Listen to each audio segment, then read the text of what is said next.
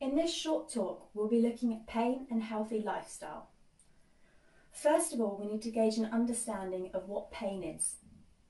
By definition, pain is an unpleasant sensory and emotional experience associated with actual or potential tissue damage.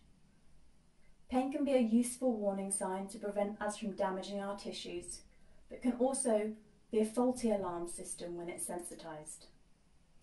Pain can be categorised into two ways, depending on why we're experiencing that pain, and it's important to understand the difference. First of all, acute pain is pain we might experience in response to an injury. It can last as long as our tissue's healing time, which varies depending on our tissue health and blood supply.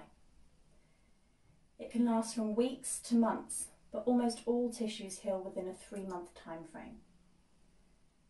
The second category is persistent pain. This is pain that lasts for longer than it takes for that damage to our tissues to heal, and it may or may not be associated with damage as such.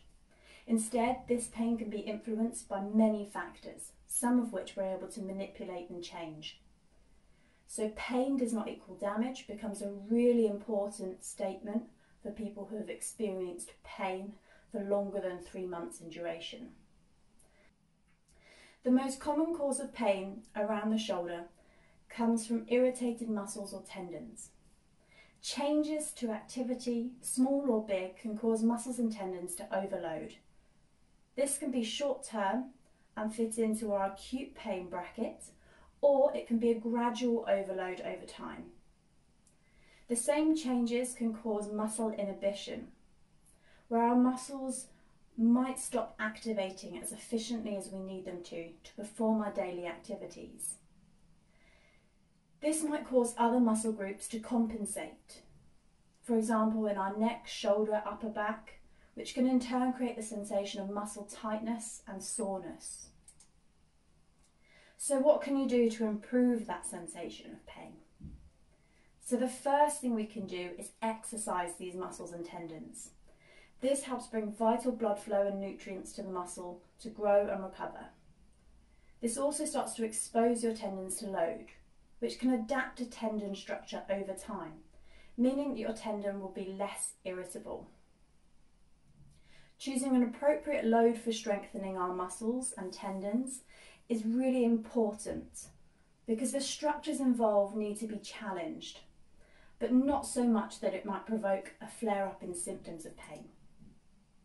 Your physiotherapist will have provided you with an individualised home exercise programme which should fit this description. Next, we can look at our lifestyle choices. Poor or unhealthy lifestyles can lead to a build-up in chemicals and fat in our bloodstream and in our body.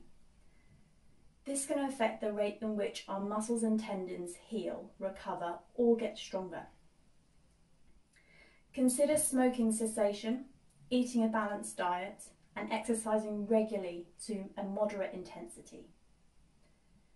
You can tell when you're exercising to a moderate intensity as you may feel an increase in your body temperature and your heart rate. You might start to perspire and you might find you're getting a little bit short of breath or unable to hold a conversation. Our next component is sleep health. Sleep health is really important for muscle growth and recovery, so we should factor this in. We encourage you to have a good pre-bedtime routine. Avoid daytime napping and caffeine in the afternoon and evening times to try and avoid blue light before sleep, so light from televisions, phones or tablets like iPads. If you find that lying on your side is painful or disrupting your sleep in any way, as we often do with shoulder pain, you can try sleeping with a pillow or cushion under your arm. If your difficulty with sleep lies beyond these simple tips, you may wish to check out the NHS Live Well advice for insomnia.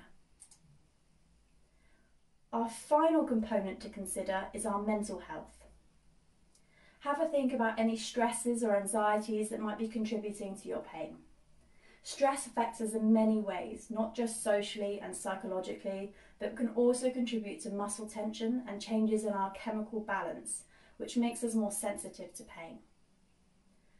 Although we may not be able to prevent the trigger of your stress, we can certainly encourage you to help manage your stress and its effects on your body better. The following slides show some useful information that you may wish to look at. They're all related to the talk today and might help you on your journey to a healthier lifestyle.